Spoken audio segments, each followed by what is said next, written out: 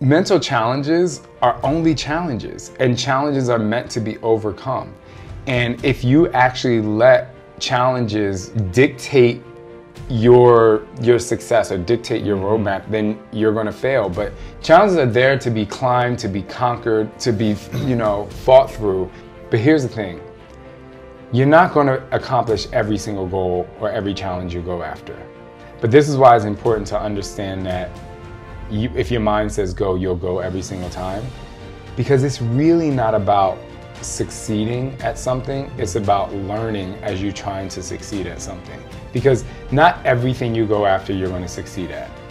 But did you learn what you need to do differently if you try it again? Or did you learn what you need to do differently if you go into another challenge that you have? And last, I'll say, if you give up, you're more apt to continue to give up. Everyone has something amazing about them.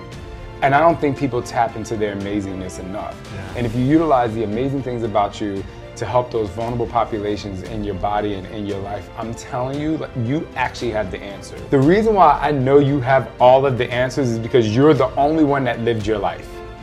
There are people that say, I totally understand what you're going through. No, you don't. Right. No, you don't understand what I'm going through. That's why my book is about, utilizing your superpowers. I walk outside, I see someone in a grocery store, they have a superpower that I can tap into that they know something or they feel something or they experience a certain way of life. And I say to do that with yourself.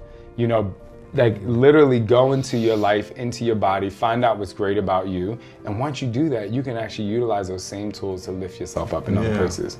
The small steps to success is the greatest learning tools you'll ever have. Sometimes I tell people, I want you to write down your roadmap to success. Literally write down each step. And what that does is that helps them not try to lose 50 pounds overnight.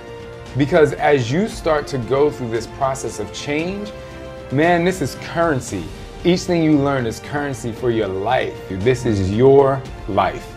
You take control of your life. You've had the experiences in your life. Only you know you best.